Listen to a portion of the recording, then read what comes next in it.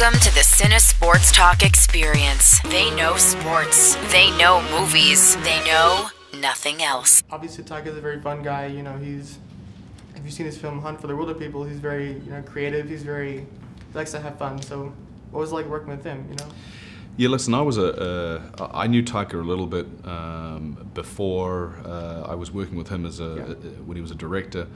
And I really enjoyed his films, Hunt for the Wilder People and What We Do in the Shadows. That was a great one. It was a lot of fun. And you know what, full credit to Marvel for hiring a director with this kind of comedic sensibility and then actually letting him do what he does well. Definitely. Yeah, because big movies can get lost. The studios want to make their own movie, but it seems like he made his movie here. Yeah, this really does feel like a Taika Waititi movie, and it was a pleasure to not only work with him, but just to see how he managed such a big ship for 80+ days. I'm sure he's been working on this for about 2 years, actually. Definitely. And just to ask about the Marvel movies, do you have a favorite MCU movie? Or I think it's this one. This one, yeah. Yeah, exactly. This is in my opinion, it's the funniest Marvel movie that I've ever seen.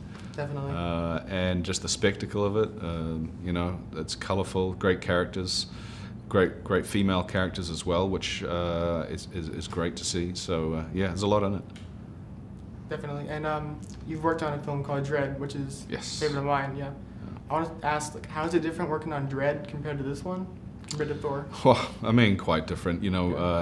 Dredd was the little engine that could. It was a movie that we made for $30 million, and this, I don't know what the budget was on this, but a lot bigger. Yeah, it's a lot bigger.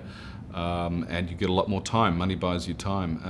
With that being said, I'm really proud of Dredd, and particularly the fact that it's sort of really attained this cult status. On the internet, people just want more of it, Yeah, I know. Someone should pay attention to that. Yeah, it is. I see it on Twitter and Facebook. So, yeah, right? Yeah, you think the studio would go, a lot of people want to see more of that. I'm hoping for that, man. They make some sequels to some really bad movies, but... Oh, yeah, but I want to see one for Dredd. Yeah, me too. Definitely. I just want to ask, on CineSportsTalk.com, we cover sports and movies. Yeah. So is there a favorite sports team of yours that you have? Well, yeah, it's not a sport that's big here in America, but I'm a fan of the All Blacks. I'm a fan of rugby in general. Did you go to the game versus Ireland? In Chicago? A long time ago. That was an amazing game, in which the All Blacks lost, which... my mom was upset. She watched that game. Yeah, no, I'm glad. Upset? No, I'm so glad. The Irish, they did a phenomenal job. Yeah. Listen, I like all sorts. I like basketball, American basketball. What else I enjoyed? Watching the America's Cup. Of course. And I'm not just saying that because the Kiwis No, of course, yeah. Are you a baseball fan or not really? Yeah, from what I haven't really seen much of it, and I've been to a couple of football games, which I found confusing at first, but pretty entertaining. Obviously, yeah. And do you have projects upcoming that you're looking forward to that people would care to see? Yeah, sure. I shot this film with Sofia Vergara and Andy Garcia called Bent. Yeah.